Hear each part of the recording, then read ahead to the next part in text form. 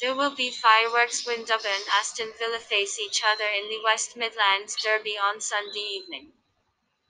The Guides did well to hold Man City to a 1-1 draw at Etihad Stadium, but that did not help boss Slaven Bilic keep his job.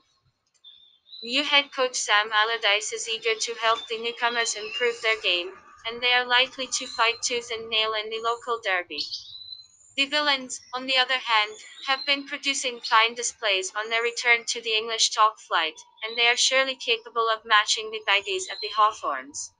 A close encounter is on the horizon in the West Midlands Derby, and we are tempted to put our money on draw.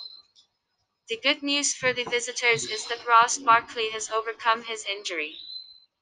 Branislav Ivanovic, on the other hand, should be recalled to the starting chief for the hosts. This match will be played on 20/12/2020 at 22:15. Prediction 1-1.